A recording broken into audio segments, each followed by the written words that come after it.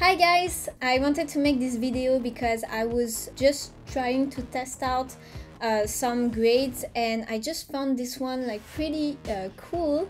For this video I used the plugin Dehancer. I have a promo code for Dehancer on all their plugins. It's 10% off with the code Frenchie10. So for your info, the Dehancer Pro plugin will increase its price the 1st of June. So I think it's a great opportunity to use this promo code right now. So then like you will have your Dehancer with like the old price and 10% off. Okay, let's jump in the tutorial.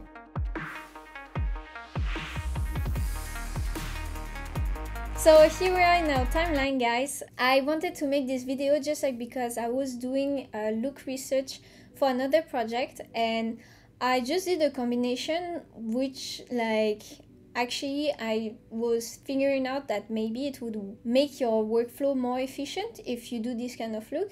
So I'm just gonna show you like really quickly what I've done. I reassure you, like the footage that I'm using is not the is not actually the project I was working on. This one has been released for quite some time.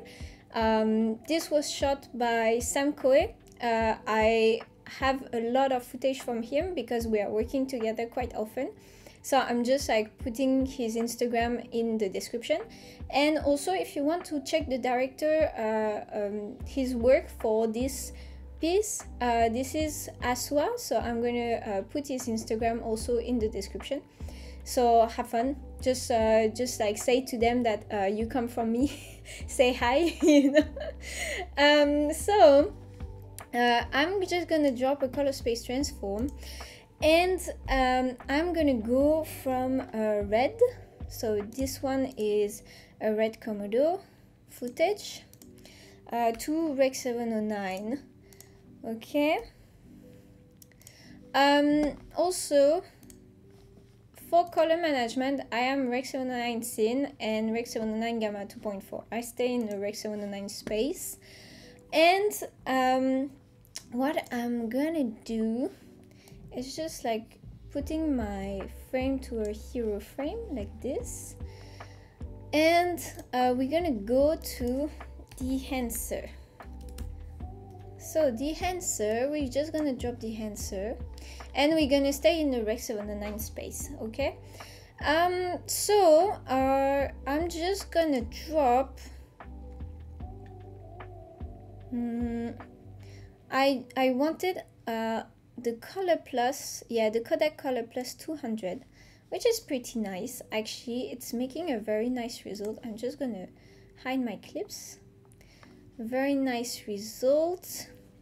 And what is really interesting actually with Dehancer is you can choose your film, like just the film, and you can choose your print. So that means that like instead of having like the resolve lot, you know, film looks that they have that is only a film print, you can couple a film and a way of printing.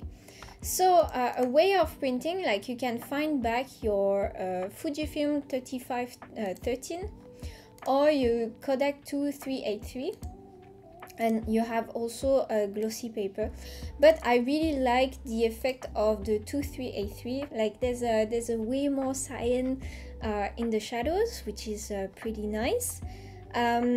So for the moment, I'm just gonna remove the film grain because I want to first do my primaries, and after I'm gonna just like tailor the LUT and the plugin. So let's just go up, just like to open up our image and to see what's going on actually inside. Okay. And we're just gonna put down a slide of light. Yeah, perfect. So we are organized people, so we just like put the node label HDR and so now I'm just gonna do the skin tone. So I just feel like that was the purpose, that, you know, like the light was this white on him. But I'm just gonna you know, change this for a bit. I'm just gonna take my color wrapper, and we're gonna try to color pick where this light is, and it's completely at the center. So I'm just gonna take my center and move the overall color to something a bit more skin tone-ish, would say, like just like to bring a bit more pop to the skin tone. Okay, I mean, like anything, you know, like the whole color is moving at the same time, so then it affects my lights. So that's okay. I'm just like taking my blue spectrum. I'm just gonna you know, boost it a bit, so I have a nice separation between the skin and the neon. Okay, that's pretty nice, like this. Okay, perfect. And we're gonna do just color separation,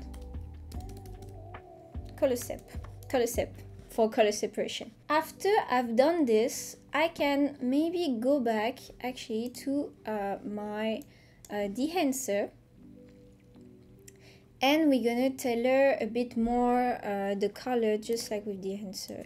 Let me just put that Dehancer, and this one is CST, so then like you can see a bit better during the tutorial.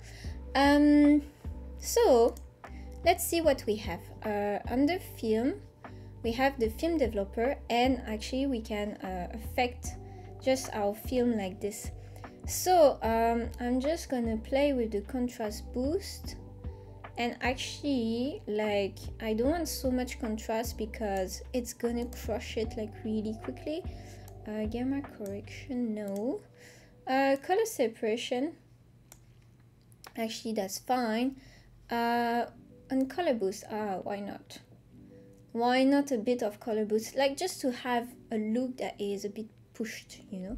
So color boost like this, I think I'm fine like that.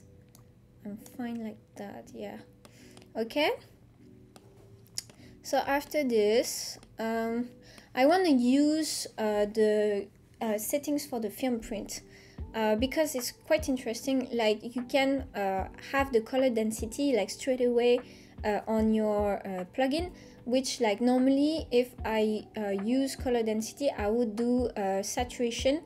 This is like the first, I think one of the first video I put on YouTube, which is like the saturation tip between HSL and HSV.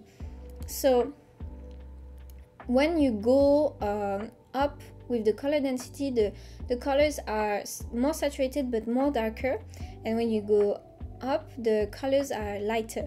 So I'm just going to go down, sorry. I'm just going to go down, yeah. And what if I remove a bit of saturation, just a tad. That's quite nice. It's quite nice. I like that. Okay. Color head, why not? Color head, it's pretty fun actually, because you can affect the shadows, the midtones, and the highlight tones with like warmth or cold. So if I go up like this, I have a bit warmer shadows that like tend to cyan for this case, and bluer shadows. So I think I'm just gonna go a bit more cyan. Yeah, a bit more cyan. I really like this kind of look. Midtone, it affects most of his skin tone because it's actually in a good spectrum for the midtones. I'm just gonna stay around what we had actually, because I like what we had. Highlights, yeah, it's gonna affect the neon, so I don't need this. And film grain, we said like we're gonna do it last, so like this is the moment. Here the film grain is a bit too intense, so I'm just gonna reduce the amount, because I kind of like having not too much, just a subtle. Okay, the rest we keep it like this. And I put some addition. Let's see if it's doing something up. I'm just gonna go a bit more. Source limiter, I don't want a source limiter, I just want to amplify. Okay, just a tiny bit, not too much. Yeah, so if you can see, I have it enabled, so you see on the ears it's doing something. Sorry, you see on the ears it's doing something. And if I enable this, we don't have the addition going on, so just a tad, that would be nice. And some bloom, I think for the neon would be really cool actually.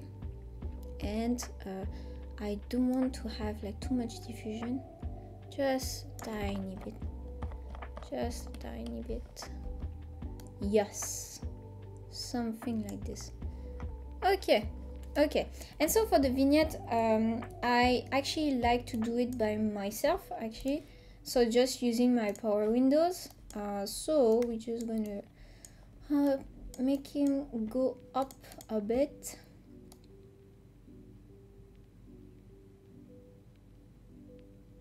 It's kind of like that, like this.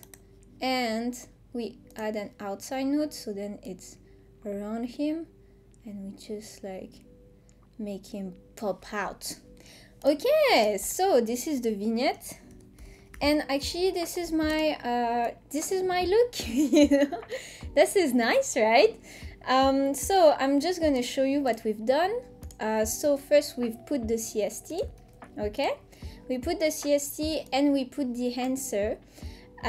So the Dehancer, like we first just chose our film and the printing method of our film, and then like we add our LGG, we add our HDR to control the light, and for the skin we just like moved a bit around the color wrapper.